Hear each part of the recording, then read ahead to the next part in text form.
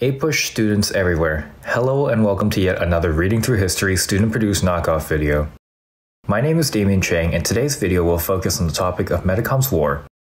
Metacom's War is considered by many historians to be the deadliest war per capita in colonial American history. What caused Metacom's War? What were the short and long-term effects of Metacom's War? Let's start with some background information. As European powers such as Great Britain, Spain, and France raced to colonize the New World after Columbus's arrival in the Americas, they encountered Native American populations who had already settled in the vast expanse of North America for centuries. In our class, we learned that often, at least in the beginning, many of these Native American tribes would greet the first arriving Europeans with relatively open arms. But then, with no time it seems, as expressed in APUSH Key Concept 2.13e, British conflicts with American Indians over land, resources, and political boundaries led to military confrontations such as Metacom's War in New England.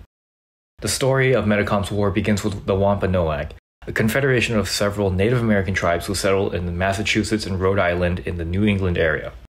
Massasoit, their tribal chief, maintained a friendly relationship with their colonists throughout the course of his life, and after his death, his son Metacom became tribal leader of the Wampanoags. However, their relationship would soon fall apart.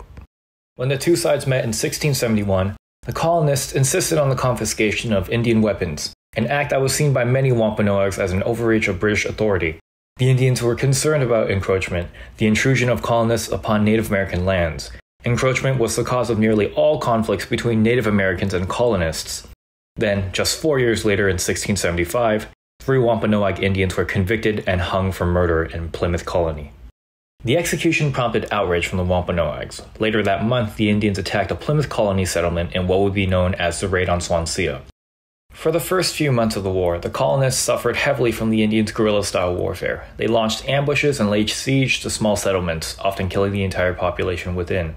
Then, in December, the colonists, with a force of over 1,000 men, attacked and killed over 600 Native American fighters in what would become known as the Great Swamp Fight. Metacom, suffering from heavy losses, retreated to the east coast of New York. There he attempted to enlist help from the Mohawk people. However, the tribe refused and launched a surprise attack against the Wampanoag Indians.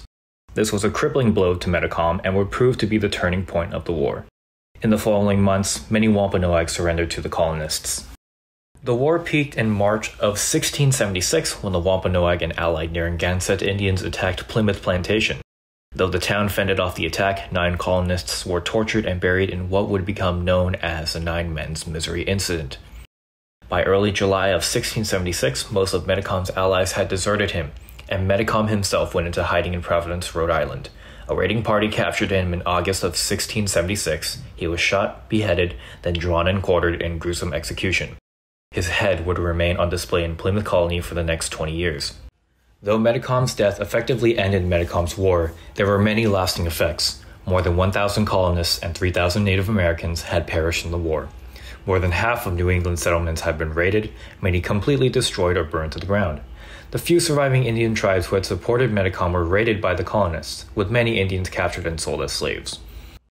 Conservative estimates approximate a 40 to 80% decrease in Native American population in New England area as a result of Metacom's war.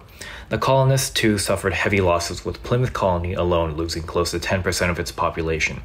It would take decades for the colonists to recover from the loss of life and vast military expenses. As a result of Metacom's war, the New England area saw a drastic decrease in resistance and opposition to British encroachment from Native Americans.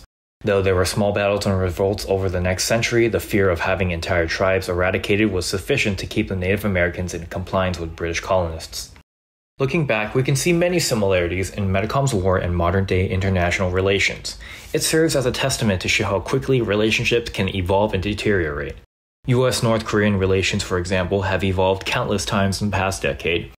In the end, peace between nations is constantly balanced on a razor's edge. For the Native Americans, encroachment from the British colonists pushed the balance over the line.